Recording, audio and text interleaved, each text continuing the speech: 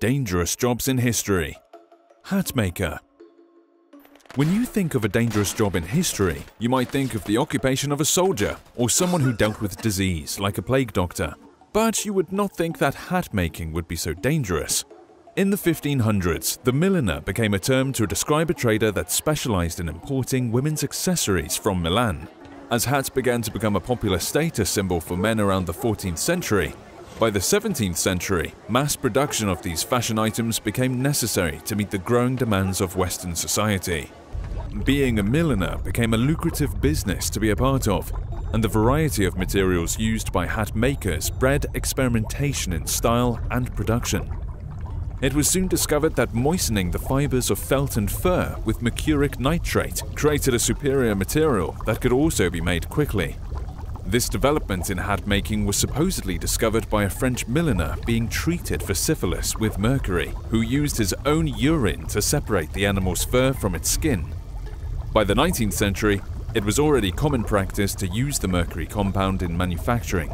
Called carroting, the process involved washing fur in an orange-colored solution containing mercurial nitrate. While the use of the substance made matting and removing the fur from the pelt much easier, long-term exposure to the vapors released from the liquid could develop into a serious health condition called erethism. Because mercury attacks the nervous system, symptoms of erethism are both psychological and physical in nature. Mentally, it initially manifests as a struggle to control one's emotions, high levels of social anxiety, and an inability to think or speak clearly. As the body's motor functions begin to break down, severe tremors, a stumbling gait, and drooling would make many people mistake the sickness for drunkenness. In extreme cases, the afflicted will be beset by hallucinations, delirium, and extreme paranoia. As the associations between milliners and the symptoms of erethism became evident, it is believed that the term Mad Hatter and Mad as a Hatter came to be used to describe this particular type of psychosis. Hatter's shakes became a term to describe the intense muscle spasms and tremors seen in workers of the trade. Near the end of the 19th century, the dangers of mercury poisoning in the profession of millinery began to be studied by the French Academy of Medicine. By 1874, alternatives had been developed to replace mercurial nitrate, and by the turn of the century, laws in England and France were enacted to protect the workers in hat manufacturing. Unfortunately, mercury poisoning would nonetheless continue to plague milliners in the first half of the 20th century. The United States had developed an alternative method by using hydrochloride, but the poisonous mercury compound would be used up until the early part of the Second World War. Mercury was a key material in detonators for explosives, and the needs of the war forced American millinery manufacturers to finally adopt the new processes already developed. In 1941, millineries in the United States finally agreed to use hydrogen peroxide instead of mercurial nitrate. Millinery as a craft began to be slowly phased out through the development of new technologies and methods in industry. And with the cultural attitudes that emerged from the wars in the 50s and 60s, hats no longer were the symbols of status they once were. The making of everyday products was a laborious and often dangerous affair before modern industry, and hats were no different. Lewis Carroll's character in Alice in Wonderland, the Hatter, exhibits many of the traits of erethism, but he may have been inspired by a furniture dealer that was colloquially called the Mad Hatter because of his eccentric personality. Nonetheless, this expression was commonly used by Carroll's time, and the implications between hat making and psychosis had already made its way into everyday vocabulary. Whether intentional or not, the title preserves the memory of what was once a grim and dangerous job, the job of the hat maker. Gong farmer. Disgusting jobs in history. A job as disgusting as it was dangerous. Until the development of modern plumbing, the gong farmer filled an important role within communities. Like most professions centered on the upkeep of everyday human life, these workers toiled tirelessly to maintain the status quo expected of a civilized society. The gong farmer was also called by another name, nightmen, reflecting the dark hours they were allowed to do their work. Collecting and disposing of human waste, after all, was best kept out of daylight and out of the sight of others. The term gong comes from the Old English word gang, meaning to go. and its use to describe this particular task began during the Tudor period of the 15th and 16th centuries in England. Before modern times, public latrines were commonly used in urban areas to collect refuse in large cesspits dug far down beneath them. To keep satisfactory levels of sanitation, the maintenance and construction of cesspits and cesspools was important in preventing the spread of disease within a city or town. Properly built, it might take a year or more before needing to be excavated, though many still needed to be cleaned out several times annually. Built less than watertight to allow liquids to drain out of the waste, what was left within the cesspit needed to be collected and disposed of in a more permanent manner before it began to overflow. This night soil could be taken to a larger cesspit outside of town called a lay stall, or in many cases could be sold as fertilizer to local farmers. It was the task of the gong farmer to see these things done, and though it was a job better left unspoken of by the local populace, many of them maintained a professional attitude about their work. Often the job would be done by 3 or 4 men at a time. After traversing down into the cesspit, the designated hole man would begin by filling a bucket or tub with waste. The rope man would then pull the bucket out and hand it to the tub man, who would then proceed to carry it to a cart for transportation. In larger operations, chutes and pipes would be employed to expedite the removal of material. But whether it was public or private, large or small, the nightmen would diligently remove the excrement from the pits until they were safe for use again. In many cases, when improperly maintained, cesspits and cesspools could break and spill out into streets, yards, and houses. If left unchecked, waste could make its way into wells and contaminate entire water supplies. Thus, the gong farmer was ever important to ensure the welfare and safety of the community.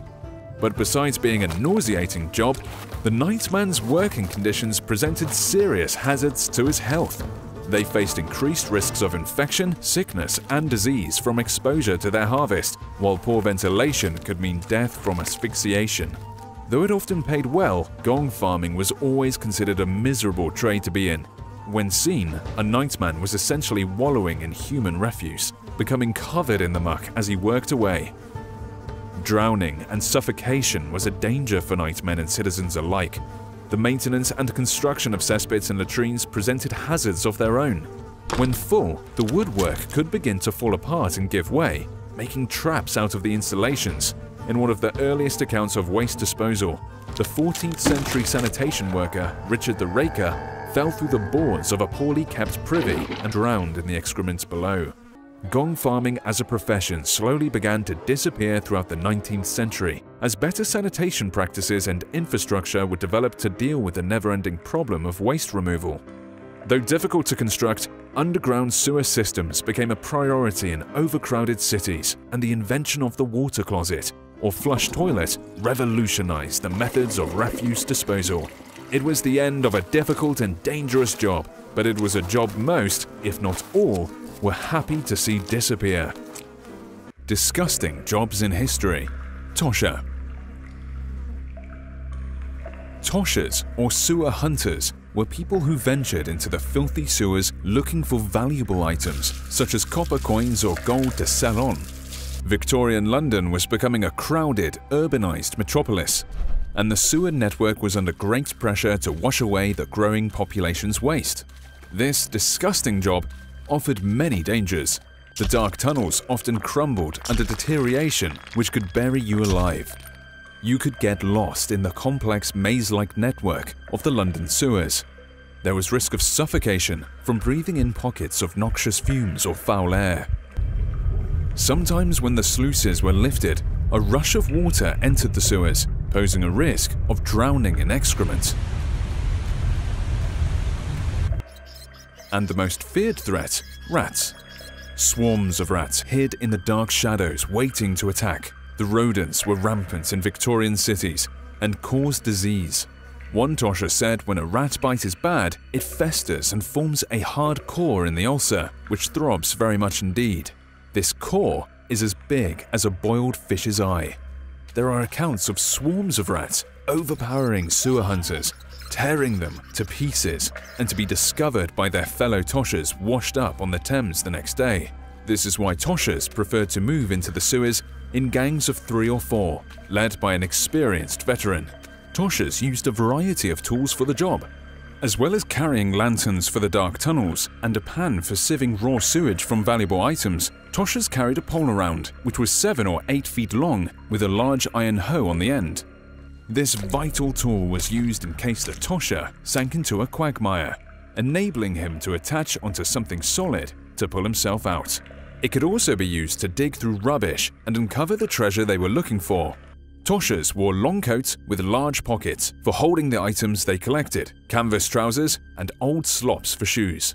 They also wore a canvas apron and carried a bag on their side. After 1840, it was made illegal to enter the London sewers without permission because of the dangers they posed. Large fines or even prison time were enforced if detected, and informers were rewarded handsomely. So Toshas switched to working at night by lantern light. Even though the job was highly undesirable, Toshas thought of themselves as above mudlarks, people who searched the Thames for coal, wood, or rope. As they were searching for more valuable items, such as gold or silver, they were thought of as the elite of the scavengers. They also made a good living at around 6 shillings a day, putting them in the top earners of the Victorian London working class. Chimney sweep. Dangerous jobs in history. Chimney sweepers, as the name implies, had the job of climbing up into narrow chimneys to clean the ash and soot away. Without this maintenance, chimneys could catch fire. The job had been around for some time, but it wasn't until the 18th century that the demand really increased, with the rise of urbanization and the Industrial Revolution. And as fireplaces were the source of heat for most homes, the job was in high demand. Master sweeps took on apprentices known as climbing boys. Children became the preferred person for the job of chimney sweep due to their small size, which made it possible for them to climb into the stone chimneys. These climbing boys were poor and recruited from workhouses and orphanages. Sometimes they were kidnapped by the chimney sweepers or sold to them by their parents. The climbing boy had to climb up chimneys with a large flat brush over his head, using his elbows and knees to move up like a caterpillar. He also had a metal scraper to take away tougher bits. The nastiest of masters would prod the climber or start the fireplace to terrify the climbing boy into working faster. Once they reached the top of the chimney, they would slide down and bag up all the soot at the bottom to take away. When they climbed up, the climbing boy's elbows and knees were often scraped raw, and they would be covered in calluses. The job was also claustrophobic because of the narrow chimneys, sometimes so narrow that the climbing boy could become stuck with their knees close to their chin. If a layer of soot fell while they were trapped like this, they could die from suffocation or burned alive if the chimney caught alight. There were also long-term effects of repeated exposure to the inside of chimneys. Inhaling the poisonous soot, dust, and smoke caused irreversible lung damage and disease, which would eventually cause death. Their joints could also become deformed from staying in cramped positions for so long. There was no pay for climbing boys, which was taken by the master sweep. Instead, they were given food and a place to sleep.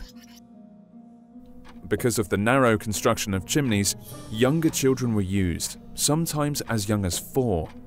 By the time they were 10, they were usually too tall. The climbing boys were purposely kept malnourished, so their stunted growth would enable them to keep doing the job. In 1803, a new mechanical brush was invented as an alternative, but chimney sweeps and their clients still preferred to use climbing boys to do the job.